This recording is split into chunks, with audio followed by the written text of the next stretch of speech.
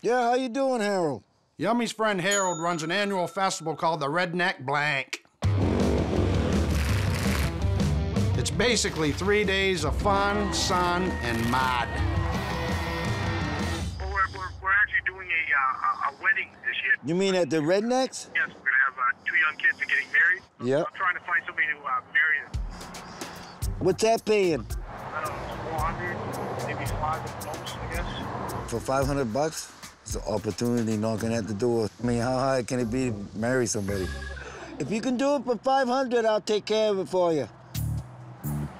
What do you mean you'll take care of it yourself, or? Yeah, don't worry about it. I'll get everything in order. If I pay you $500, you promise me to bring an ordained minister. Yeah, well, I'll have you an ordained minister for $500. I know you can get ordained online. I saw the advertisement in Uncle Henry's. With this internet today, you can be anything. Yeah, it has to be all legal. I mean, if people want to really get married, you should. It'll be all legal, Harold. All right. I mean, I obviously want to look good and all that stuff. Oh, it'll be a wedding you won't forget. This will be fun. I ain't never married no one before, so I get to become an ordained minister. That'll blow people's minds. How to become a minister of marriage?